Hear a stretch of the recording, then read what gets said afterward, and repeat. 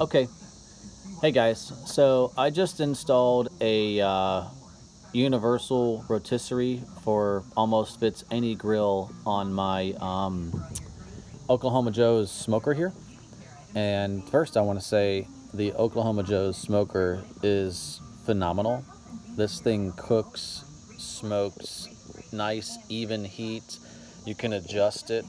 You've got your little smoke bellow here. You can let a little air in or out.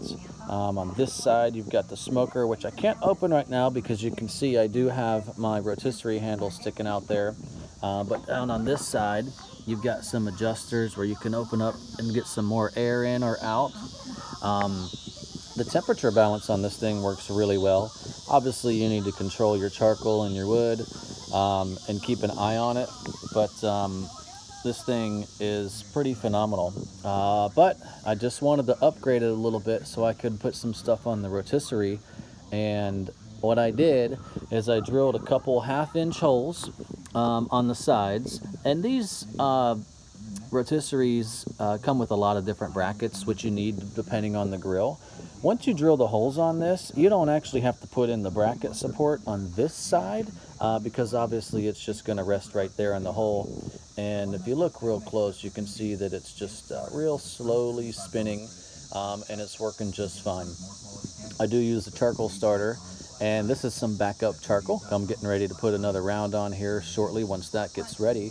But I do have a bird on here, and got it tied up real nice, and it's just starting to roast. Just put this thing on here shortly.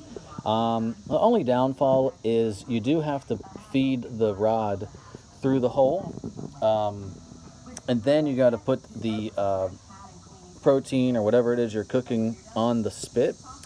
But it wasn't too bad. Of course I did that, and then I put the charcoal in and I spread it out nice and even so we can get a good cook here. And I'm gonna close this baby up so she keeps roasting away. But I wanted to share this with you.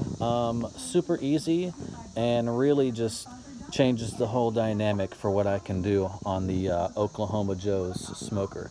So I hope you guys enjoy this, and you know, like it, share it, all that good stuff.